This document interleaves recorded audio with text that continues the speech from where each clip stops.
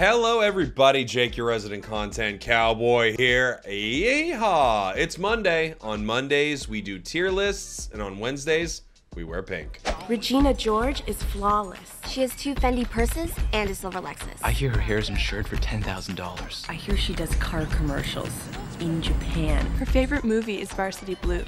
One time she met John Stamos on a plane. And he told her she was pretty. One time, she punched me in the face. It was awesome. For today's tier list, we're talking about these two items, the Curse Bangel and the Curse Incense, and what Pokemon use these two items best. No, we're not just ranking these two items, although that would be pretty funny and a pretty short tier list. Curse Incense S tier, Curse Bangel C tier, end of tier list. Okay, so the Curse Bangel and Curse Incense, for those of you who are not aware, are the newest items added to Pokemon Unite, and these items will reduce healing that your opponents receive when you hit them with your moves or when you hit them with basic attacks. The Curse Bangle is based off of attack damage, and the Curse Incense is based off of special attack damage. There are more Pokemon that kind of work well with the Curse Bangle for their basic attacks, and then there are more Pokemon that work with the Curse Incense oftentimes for their moves. Also, there's sort of a couple bugs going on with these items right now, but in general, they're still very, very good items for many characters inside of Pokemon Unite, and we are going to take a look at that list right now.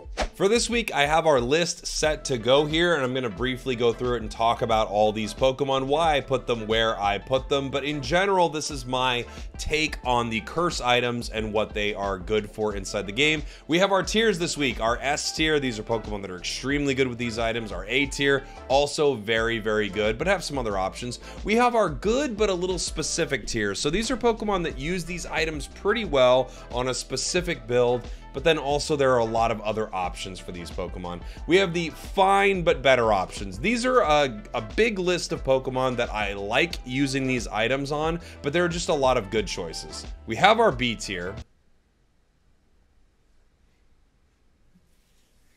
God! Still got the B tier. I'm gonna hate having that thing around this week. Ruined my hair. Hold on. Let's fix it. Somewhat better. We have our no tier, very Star Wars like, no. And we're gonna go through all of these right here. Our B tier are Pokemon that just have so many better options. You can't really, recommend running this, even though it could work for some of these Pokemon. And then our no tier is, there are pretty strong reasons not to use them on these Pokemon. So let's get into it here. We'll start with our no tier. Tyranitar does true damage. The Curse Bangle does not work off of true damage. In general, this item is a bait on this Pokemon. I would not recommend using it, even though there are times it's doing attack damage and it will proc that item. In general, once it becomes Tyranitar, you are losing a lot of value with this. You'd be much better off with many other items. We have Clefable. This Pokemon can have 2 moves that do 0 damage, so this would be a crazy choice for this Pokemon. Maybe you could use it on the Kiss Me build, but even then, I think there are just many better choices. We have Blissey. Blissey also just really spends most of its time helping its allies, and there's really no place for this item on its list. You could get away with it, I guess, with the egg build, but it just doesn't really help you that much. And then Mimikyu actually might be okay with these items, but like a lot of our all-rounders, it's very possible it won't use these because all-rounders have so many good item choices inside of Pokemon Unite that it's hard to throw one of these on there. I also put it down there because it's not released yet. It actually might be okay with these items. Let's bounce around a little bit. Where do we want to go next? Let's talk about our fine but better options list. This is one of our largest, actually is our largest list of Pokemon in the game. I've tried these items on all of these Pokemon, and some of them I think are actually pretty good. It's just tough because there are a lot of great options with these Pokemon. So Dodrio, for instance. I actually really like this on Dodrio. The nice thing about it is you'll drill peck an entire enemy team. You often use a basic attack afterwards. It's actually pretty solid on this Pokemon, but there's lots of good Dodrio items. Razor Claw, Float Stone, both stacking items, and Energy Amp. There's just lots of good choices here. Eldegoss is another Pokemon that I actually do like with this item quite a bit. One of its moves might not be dealing damage. However, if you go with both, damage dealing moves, there's definitely definitely more of an option there, but it does really well with auto attack, and it of course needs experience share. Espeon, you can use it, but I just find that focusing on all special attack items is a little bit stronger. However, you could swap choice specs out with something, you know, like the Curse Incense. The problem with Espeon, though, is its early game secure is so good that choice specs just lend to that and give it such a better option for secure. So it's like, I don't know, you probably wouldn't want to drop it. Gudra, fun, fine, lots of good choices. Greedent, cheesy but fun. Hoopa just has, I mean, it just feels like EXP share Muscle Band Rapid Fire Scarf is so good on Hoopa. You could run it, I have run it, but yeah. Leafeon, I feel like, is a weird one. Leafeon is actually, I might even move Leafeon. Here's the thing about Leafeon. Its third item spot is really up to interpretation. Without question, attack weight and I think energy amp are amazing choices for this Pokemon. However, outside of that, Razor Claw, Floatstone, Buddy Barrier, and now Curse Bangel, I think are all very reasonable choices for Leafeon, so maybe it's a little better than I gave it credit for. Cram is bugged, and it's weird, and it's a weird Pokemon, and I just can't really recommend it on Cram, especially with its Unite move being so good. Blastoise has this same issue. Really fun to play Curse Blastoise, it is, but Blastoise already can stack really well, can definitely run Spoon, definitely can run Amp. There are just so many good choices. Trevenant's the exact same way, just on the other side. I like playing it on Trev, and at the same time, Trev is great with lots of items. Umbreon runs into this too. Umbreon Foul Play Snarl with this is actually super fun, but again, things like your attack weights, your AOS cookies, focus bands, EXP shares. There's just so many good options. Water Bear, I think, is pretty fun with this, but again, all-rounders, tons of stuff. Zeraora is bizarre. I don't know. You can run it on Zeraora, but Zeraora is more bursty, it feels like, than any sustained sort of hitting enemies with it. I think your best bet's probably Discharge, right? Because you'll hit multiple enemies. That's a pretty cool idea, but there are a lot of good items for this Pokemon. Comfey, very fun. It's actually really fun on the Magical Leaf build, but I think it's pretty cheesy. Talonflame just has too many good choices, so I like it, but I hate dropping Floatstone from my Talon.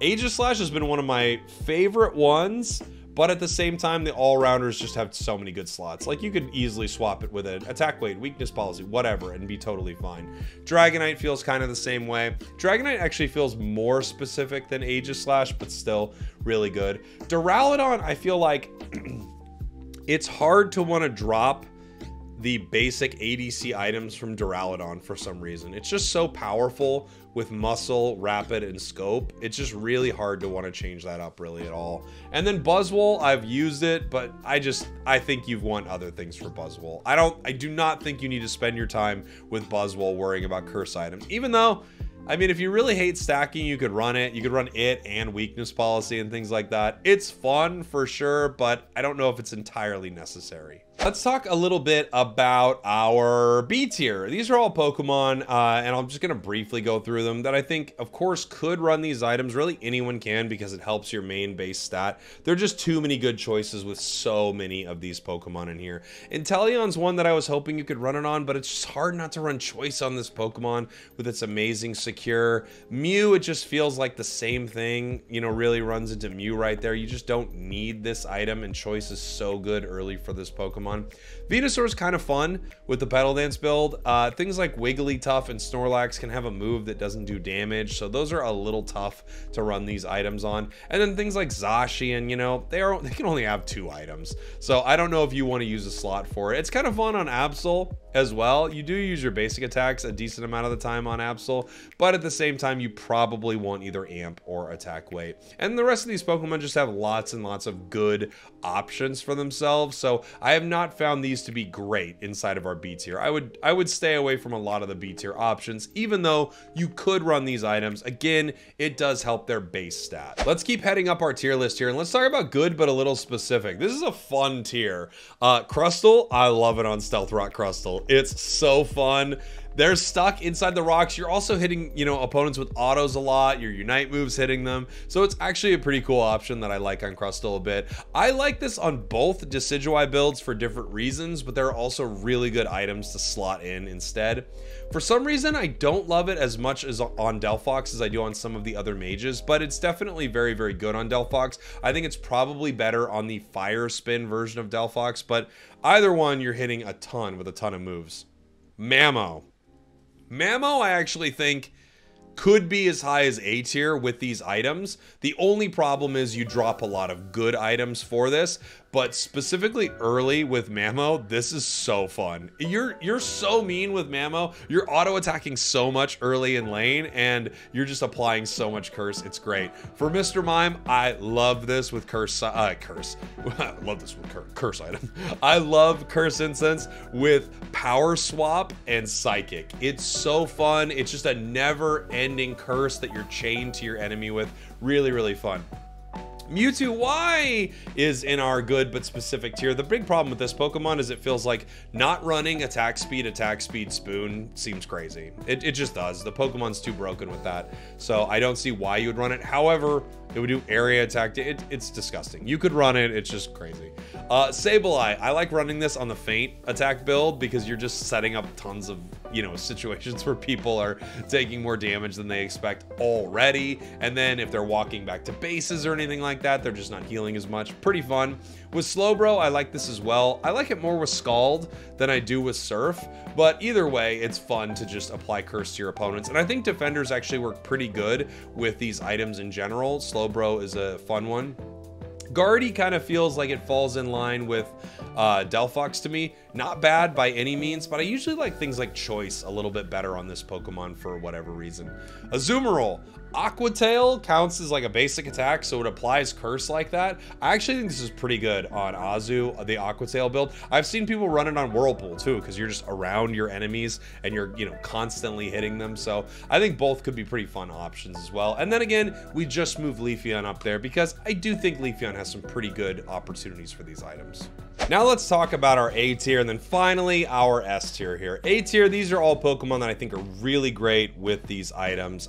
Some of them are kind of build specific, but not entirely.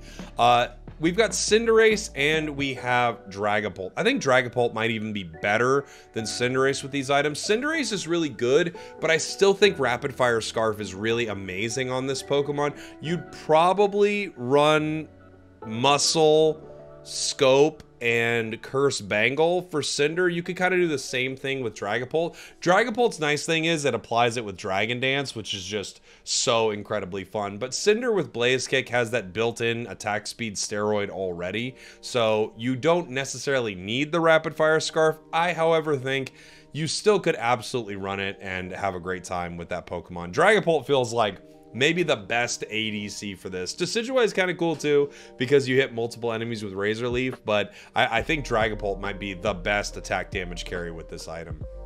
For Glaceon, Glaceon hits with this with all of their moves and all of their basic attacks. So I think with Icy Wind, this probably isn't as good because you're not basic attacking as much. But with the Icicle Spear build, you're building up those spears all the time with your basics that are all special. I really like Glaceon with this item. And then we have Lapras. Lapras is just one of the best defenders in the game and one of the best defenders with this item. Your auto attacks are at range. You're hitting them all the time. You have area effect damage. It's just so good. I feel like Lapras is just such a good call for these items. You have Mewtwo X as well. Mewtwo X I think is a little better than Y because the items for X are always a little, I don't know, there are a lot of good choices. It's another one of those all-rounders, but you have sustained fights, especially on enemy goals, and when you're Mega, you are just outlasting your opponent so hard. If they have any self-sustain or they have any, you know, supporter with them trying to help them, you can outlast them, especially with a cursed item in a lot of those situations. Alolan Ninetales, just I think very, very good with this for its Blizzard Avalanche build. I haven't tried it much on Dazzling Gleam Aurora Veil, I have to say. I think you'd probably still want the attack speed with those and then a spoon, but with the Blizzard Avalanche build, there are just a lot of situations where you catch your opponents and they could have a focus band, they could have some healing and just not heal through your massive amount of special attack. Sylveon, one of my favorite Pokemon for this. Both builds, I think, are great with it. Mystical Fire, it's just constant damage and constant reapplying Curse. And then Hyper Voice feels like just like a massive special attack, you know, like water hose that you're blasting on your opponents the entire time, and they can't heal that well, and even if they're running home, they're just not able to get away from you. And then finally Gengar, I think Hex Gengar is really good with this. For Shadow Ball Dream Eater, you're kind of set up where you are bursting so fast. I don't know if you need this, but with Hex Sludge Bomb, you're hitting them with Sludge Bomb, and that's putting it on them. Then you jump in with Hex, then you boost an attack. So there are just so many instances where you're triggering the extra curse effect on your opponents. I think it's really good for Gengar. And then finally, we have our S tier. There are 3 Pokemon I put into our S tier, but there are others that you could probably put in. In fact, if you think there are other Pokemon that should be in the A or S tier that I'm not recognizing, please let me know down in the comments. I think Chandelure, Charizard, and Pikachu, the Thunderbolt Pikachu, are perfect for this. Chandelure's area attack is crazy, and it's constant, and you throw your Mystical Fire really far at the end of it. It's just, I feel like this item is perfectly set up for the crazy amount of area damage that you do with Chandelure. You just throw this debuff basically on the entire enemy team in some team fights. Then we have Pikachu. Thunderbolt with such a low cooldown, such incredible range. I feel like this is set up perfectly for this build as well. Not only are you supporting your team by stunning your opponents, doing really nice damage, but you're also debuffing them. So you're just adding another effect on top of your already really solid kit right now. I think this is I don't know, for me, it's kind of a must-have item for that set. You go Spoon, Amp, Curse, Incense for Pikachu. And then Charizard, I feel like they've given Charizard a perfect third item. It used to have true damage on its basics, and that's been taken away. In a way, the true damage being taken away has actually made this item worthwhile for Char. Otherwise, this item wouldn't be worthwhile for Char. That being said, I don't know why they nerfed Char back when they nerfed Char. But Charizard hits with basics a ton of times, all the time. It has area damage with its fire, and at the same time, when it's in its Unite move, you are hitting with basics the whole time. It feels like a perfectly set up item for Charizard. And there you have it, our Curse items tier list. I hope you enjoyed. Please let me know what you disagree with in the comments. Thanks for watching. Thanks for listening. More cool stuff coming soon. And I heard they're nerfing Mewtwo today. They're not. I wish they were. Yeehaw. Nerf Mewtwo today.